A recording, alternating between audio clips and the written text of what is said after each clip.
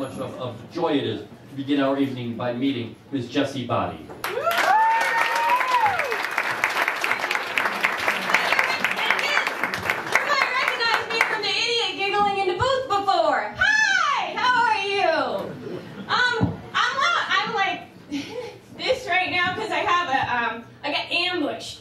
On the way out by my daughter, who's in elementary school, she found this picture. She was going through my pictures of me when I was pregnant, and she stops me at the door and she goes, "How did I get in there?"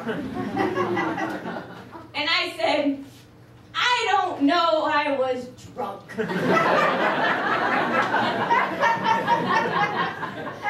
Ask Daddy, he seems to know everything. She keeps coming up with these things when he's not home. And I'm like, she goes, "Why are everybody so mad at that last president?" I'm like, "Obama?" And she goes, "No, the one who looks like in the No Touch Me video." And I'm like, "Oh, Bush." I said, "Well, when we elected him, there were 9 planets."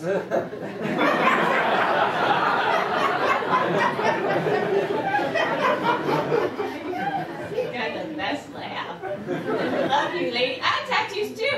I have more tattoos on my torso than a Mallory hooker. But I'm old, so it's not cool. Well, it is cool. It used to be cool. I had I lived in the East Village in New York, right?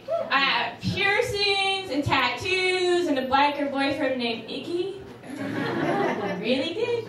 And now I got a husband, and I got a kid, and a 1984 wood-paneled Pontiac station wagon. Sexy. If I get any less cool, I'd be like Ann Coulter at a purity ball. Very own me. I like that even better. Go ahead, give it to me again. 5. Now, I live here now because my husband goes to college. He goes to Brandeis University. I knew it. You're all sitting. When I went to college, he was 6. Okay. Thank you. You know it's time to hang it up when you open a fortune cookie and it says whore on the inside. So I folded. But I've waited a long time to find somebody. You know, it's like not finding. I was just waiting for something, you know, and as it turns out, it was for my husband to graduate from high school. Oh, wow. He's all right. The only thing that really pisses me off, and he drinks like a girl. He drinks Long Island iced teas. Like the fake mustache dude. As if you wouldn't notice. Don't let it fall in, it's gonna look like a mouse drowning. No, but he drinks Long Island iced teas and he becomes sensitive, which is just embarrassing. Because my mom's Spanish and Irish, right? We're good at drinking. We're really good at drinking. When my people die, crematoriums are always happy to see us because we're flammable. You don't even need an oven. Just a picnic table and a Zippo and poof, here's grandma. It's a beautiful thing. So, anyhow, I'm from New York originally. I'm from the Catskills. I dated a guy from the Catskills before I married my husband. He was a waiter. Every time we had sex, he'd scream out, "Enjoy!" Boom! I'm from the Catskills.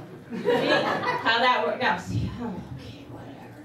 Now, I grew up down the road from where the Woodstock concert was, and I remember it when I was a kid, because my neighbors found hippies living in their woodshed.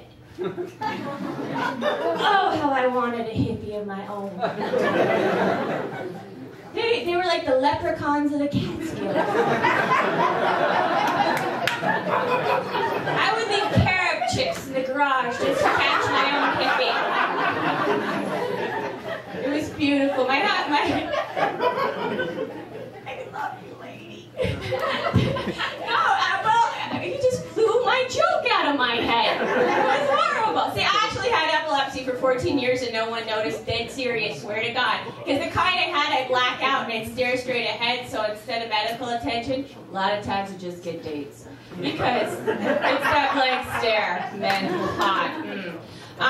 But anyhow, I got back to the Catskill thing. Because my family are, I am not a partisan person because I was raised mostly in the Catskills by kind of liberal Republicans. Like my cousin is an ecologist, so he believes in like saving the whales, but just the American ones. I love my home. It's cool. You know, like I was saying, my husband goes to college now. He thinks when I married him, he was an actor. Right now, he's getting his PhD in molecular biology. And when I find the person who taught my arm candy how to read, I'm gonna fucking kill him. He keeps coming home with these things, going, you know, it's really interesting about physics. I'm like, nothing, nothing. Shush, be pretty. That's why I brought you home. Just talking's ruining things. He's like, always correcting me. It's very hard. My daughter was 1.5, right? We're sitting in this study. We've got this bottle sitting on the edge of our table, and she drops it off the side of the table. She's 1.5, right? She looks at these ladies sitting in the booth next to us, and she looks over and she goes, oh shit. And that's adorable when you're 1.5. That's a genius when you're 1.5. And my husband looks at me and he goes, that is not acceptable. And I said, well, cocksucker's too big a word. Mr. Genius, don't get your best efforts in a knot, sir. And then, you know, because there's worse words than cocksucker in the world. Loser means you're worthless. Cocksucker just means you're friendly. And that's my time. My name is Jessie Baade. Thank you so much for coming.